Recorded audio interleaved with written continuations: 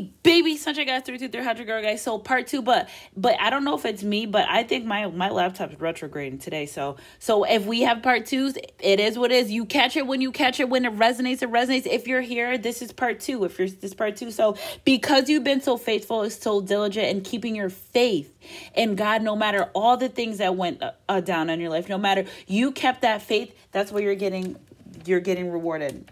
And our top of the deck is belief. When you believe that it already exists, match that frequency of it, and then it will come. Earning power, and then it will come with the Chariot card. So you've earned this right, okay? You've earned this financial abundance. You earned this right. Sunshine guys crew, energy is energy. If it resonates, maybe I should pick some signs for you guys.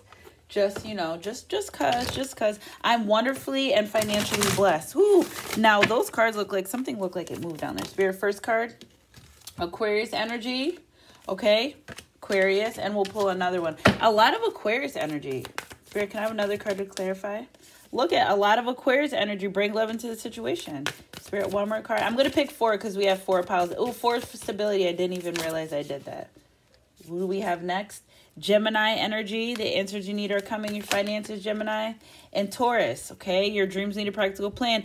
Planning is the best thing to do. Energy is energy if it resonates. And again, Gemini, Aquarius, Taurus. Wow, energy. I love you guys. Sunshine guys crew, keep your head up and your heart close to God, baby. And I'll catch you guys on my midday mix or my next read, whatever comes first. New full moon money manifestation reading. Mwah.